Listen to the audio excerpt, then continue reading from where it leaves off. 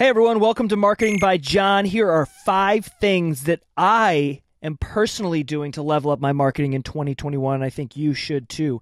I'm doing it for my own personal brand, I'm doing it for my agency, and I'm doing it for the brands or the companies that I own or co-own. That includes the Noble Conferences, Jackson Jovie, Athletic Denim Company. So these are 5 things that I really... So first of all, these are 5 things that are based on trends. These are based on things that we are seeing or saw towards the end of 2020 and going into 2021 that are going to be extremely valuable. So let's get right into it. Number 1, the first thing is improving the overall brand. So what do I mean by this?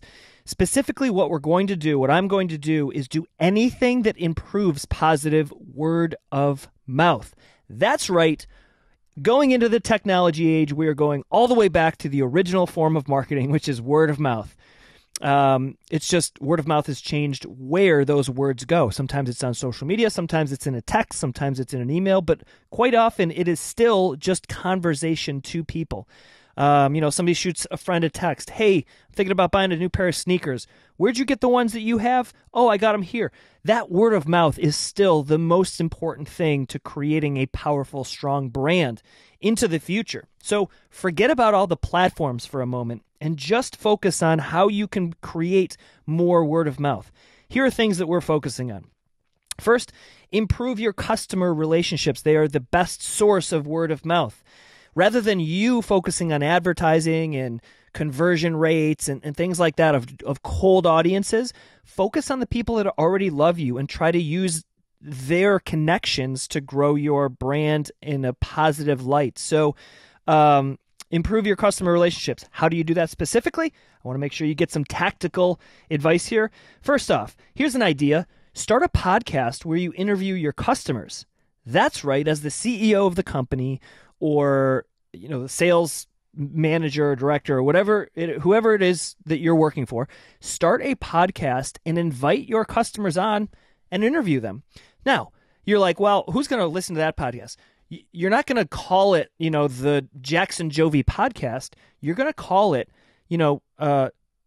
Fashion Trends 2021. I don't know, something like that, right? You're going to call it the Denim Life. And you're going to talk about jeans, you're going to talk about fashion, you're going to talk about lifestyle, you're going to talk about places you wear jeans, you're going to talk about things that people care about. You're going to talk about working out and fitness routines because Jackson Jovie is an athletic denim company. But so create a podcast where you interview your customers, and you're not going to interview them about your product. You're going to interview them about their life, their everyday life, things they care about. Hey, Frank, how many kids do you have? Oh, I have 5 kids. Man, that must have been rough in 2020. Were you homeschooling all of them? Yes, I was. My wife and I were juggling and trying to work from home. Man, how did you keep up with your workouts? How did you keep up with your workouts? So you're interviewing your customers just like they're a billionaire guest on your podcast. It's going to be so interesting for people because they're going to relate with their story. So very easy idea. Podcasts where you interview your customers. Number 2 is get advice from them. When you're thinking about new strategies, marketing strategies, product strategies, anything, email or text your customers and say, hey, Frank, you're one of our more loyal customers. We're thinking about launching a marketing campaign where we focus on guys with thick thighs. And here's how we're going to present it to them. Do you think that would work? Get their advice. They're going to be so invested, and they're going to talk to more people about the company because they love that you reached out to them. Stemming from that is text them individually. There's a lot of text services out there. There's Slick Text. There's Twilio, I think. Gary Vaynerchuk came out or is partnering with on or whatever. It's called Community, where it's not your cell phone. It's it's an app that you use to text, communicate with your customers. But do that. And as the CEO of a company, open yourself up to that. Offer to open up your text line to your customers, a direct line to the CEO.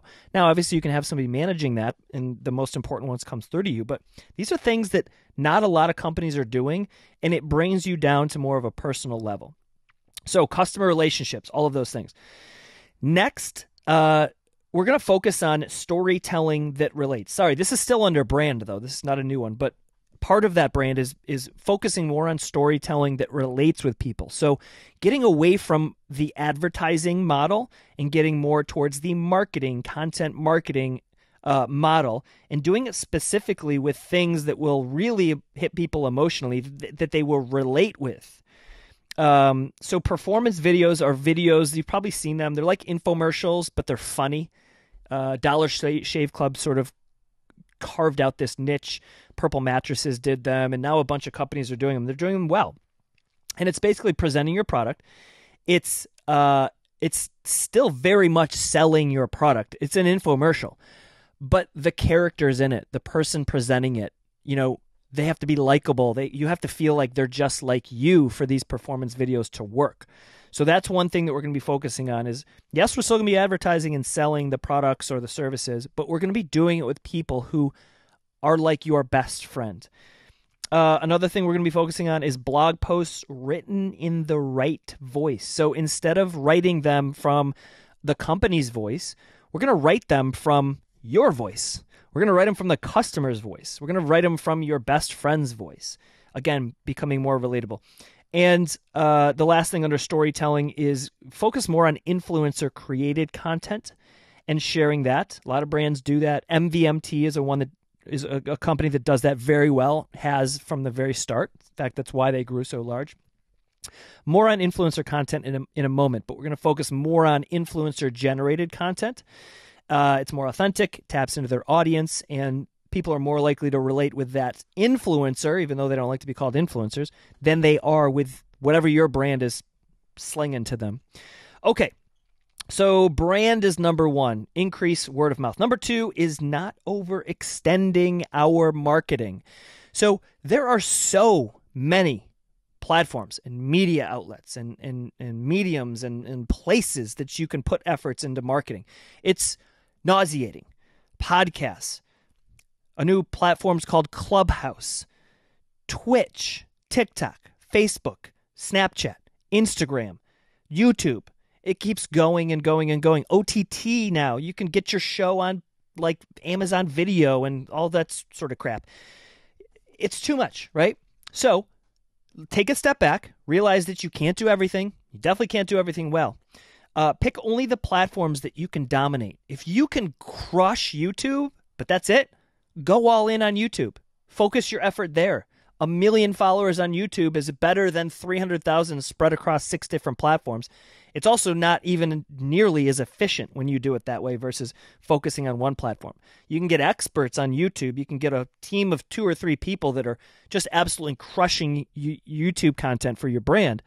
It's going to be a lot more expensive to try to hire enough people to create great content for 6 different platforms. Believe me, I know. I own an agency. We have to do that. And then second, do only things that you are amazing at. So pick a platform. If it's YouTube, well, chances are you should have somebody who's amazing at video editing and storytelling and long-form content. If you don't have that, don't focus on YouTube. If you have somebody with a cell phone who's super funny and super in touch with current trends, especially Gen Z trends, then focus them on TikTok. Okay, so that's number 2. Number 3 is influencers. Focus on influencers, but don't do it in a traditional way, really. Focus a little bit more on bloggers. Focus on people that are trying to connect with other people like them. Mommy bloggers is like the stereotypical space of bloggers, but there's blogs in everything, and people still read them. It's maybe not as many as, reaching 600,000 people with a Facebook ad, but you're going to have much more of a connection if a blogger loves your product and is willing to represent your brand. Podcasters are another one. Podcasts now are not just a place where you can go and sponsor the podcast. Connect with a podcaster who might love your products. I'm trying to find something around here. I don't know, dental floss. They love oral care and clean living and things like that. You can be like, listen, we're looking for a long-term partner. We'd love to send you our products for free. We'll pay you, to represent ours, and, clean your teeth on the podcast. Say how much you love it. Like whatever you feel is a good fit, but it should be something that they're passionate about. You should connect with that influencer. They should connect with you. but make it a long-term relationship rather than just an ad read where it says, this podcast is sponsored by Dental Floss. I don't know. This next one is stemming from both of those. Go for quality, not quantity. This is definitely something that we're doing. When influencer marketing first kind of came out, I guess, it was a land grab. Nano influencers, micro influencers, macro influencers. Let's get everybody we can. Let's make sure it's delivering an ROI. While that is very, very important still, treat partnerships with influencers like a job. If your company is looking for a marketing director, or they're looking for a director of social media, or whatever it might be, you interview people, you put out your job requirements, you make sure that they fit your culture. Do the same thing with influencers.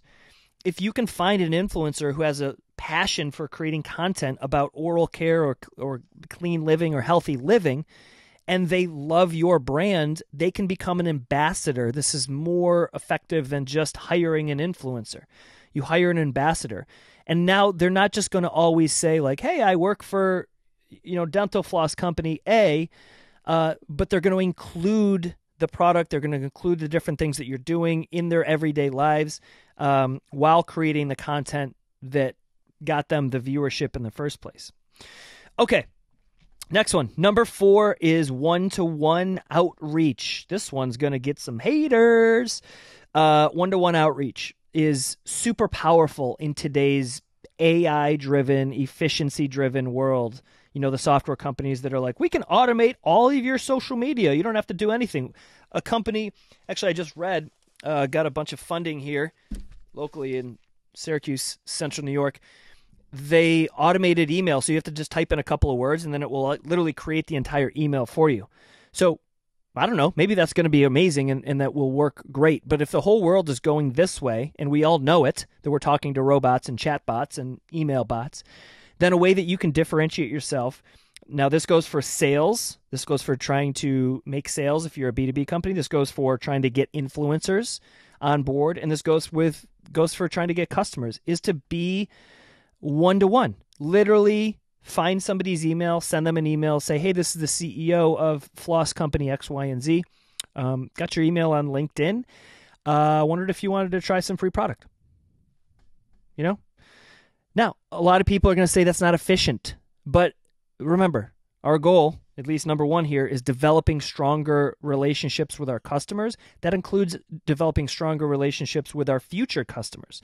So direct messaging on LinkedIn, commenting on any social media platform that's authentic, emailing somebody one-to-one and being real about it. This is a much slower approach, but it's one that we're taking. In fact, for No Bull, our conference, nobullcon.com, quick little plug to the conference featuring Gary Vaynerchuk and his brother AJ Vaynerchuk, a bunch of other speakers, to get ticket buyers, instead of running a shitload of ads to get a cold audience, we're going to message people on platforms that love Gary Vaynerchuk. Like Gary's post, he's got 10,000 people that commented. We're going to go and message each one of those 10,000 people and say, hey, do you know Gary's keynoting our conference? Here's a quick little discount. That's going to take an incredible amount of time, but when we do it one-to-one like that, it's going to pay off. You watch. Okay, the last one, number 5, is personal content. So this one's really interesting, really excited about this. It's creating personalized content. So picture Nike, brand of all brands, right? Or Apple. Imagine if Tim Cook of Apple started a podcast where he interviewed the customers of Apple and talked with them, like my earlier example, about their life, the lifestyle that an Apple user lives. Not talking about computers or iPhones or anything like that. I mean, they could, but talking with them as a real person. The podcast would be incredibly popular. Another example, imagine the warehouse team at you're going to laugh at this one, at a UPS having their own podcast endorsed by UPS. Now, the company obviously has to vet who is going to be talking on their podcast. Don't just grab any UPS warehouse team or whatever. But the podcast could literally be called The Warehouse Team by UPS. And it's a collection of 3 to 4 people all on a podcast talking about the different products that come through, the broken packages they see, the stories, things like that. Obviously moderated maybe by management or something like that, but especially if they're funny, could be a really funny way to build the brand of UPS or something like that. You can do the same thing for your manufacturing company. People will listen if it's an industry that they care about. All right, that's it. Till next time, adios.